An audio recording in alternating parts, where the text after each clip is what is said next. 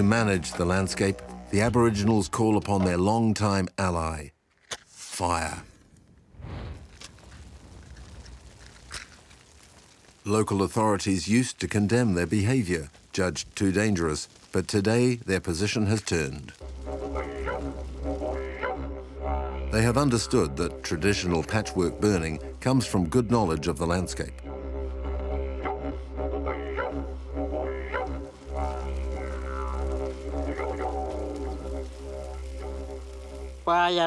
We make fires to encourage the growth of food plants, like bush tomatoes. We make fires to encourage the growth of green grass, so that the kangaroos can eat. The country becomes new from the blackened earth.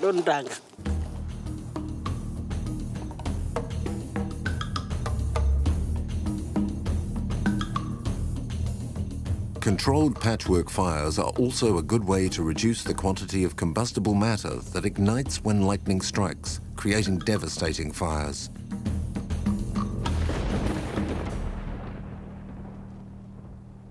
Spontaneous and intense bushfires burn out all plant life, whereas traditional burning often spares the active cells.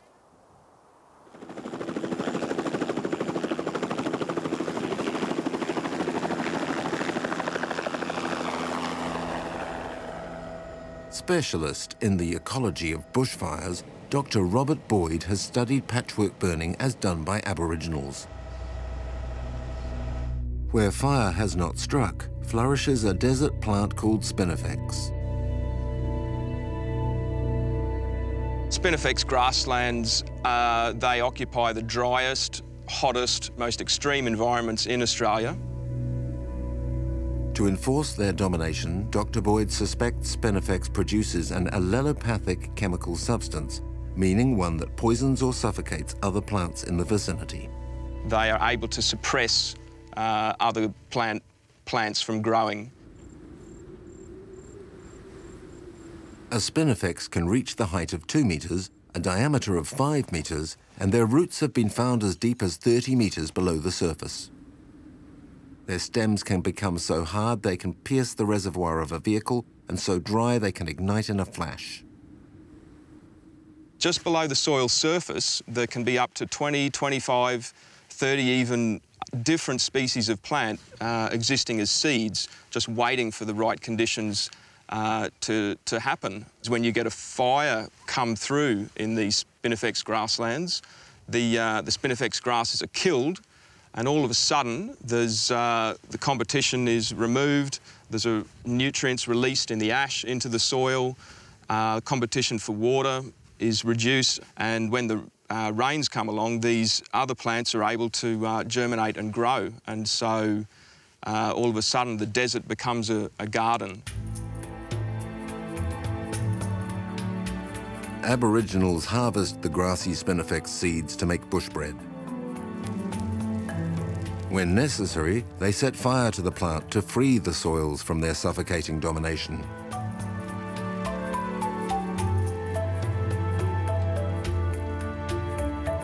High-intensity fires cause a lot more soil heating, and seeds of all these plant species that are existing in the soil under these high temperature conditions, a high proportion of them are killed off, and there's just no food around for Aboriginal people to eat. So fire and humans really go hand in hand in Spinifex landscapes. I think this seed has been cooked by the fire. I think it's dead. The fire was too hot, or this was too close to the surface. Despite the chaos of a tormented colonial past, the Aboriginals have kept their know-how.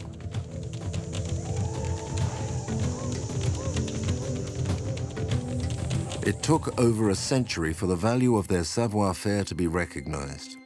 Today, scientists are interested in the knowledge the Aboriginals have acquired by living in the desert for 40 or 50,000 years.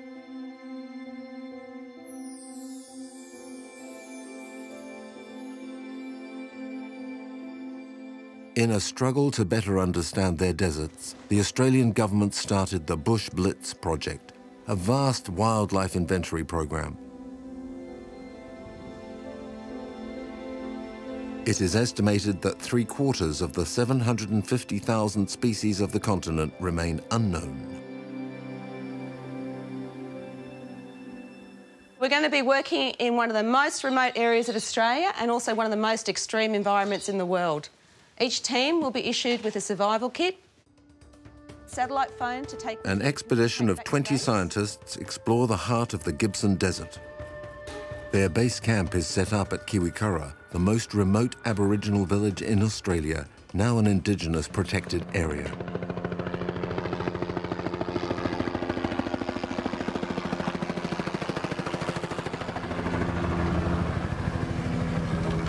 The scientists are counting on some of the elder members of the community to help them.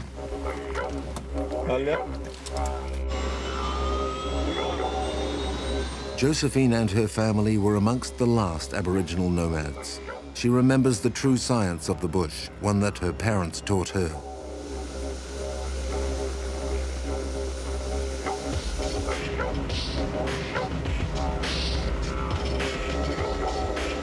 Survival in the desert may require a healthy body, but it would be impossible to exist without an intimate knowledge of the bush. So you're just walking and you grab him? I drink him dinner. Dinner.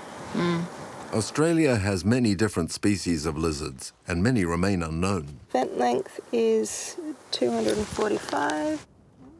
So we take a little bit of the tail for a tissue sample? Yeah. This specimen is a blue-tongue lizard, still a juvenile.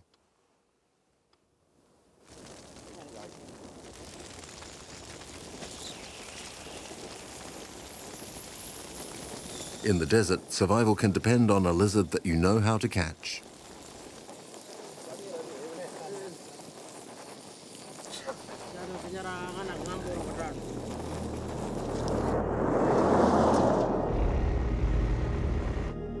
The scientists are also studying entomophagy, or the use of comestible insects as a food source. The Aboriginals eat the larvae of beetles, honey ants, and witchetty grub, which is the larva of a moth. When it gets a bit dry and so on, and they have trouble finding kangaroos or lizards and so on, they can rely on these.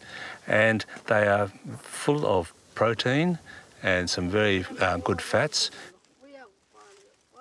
Western science recognises one species of witchetty grub, but the Aborigines recognise many, and I suspect there could be a number of species across the central deserts. There could be 20, 30 species.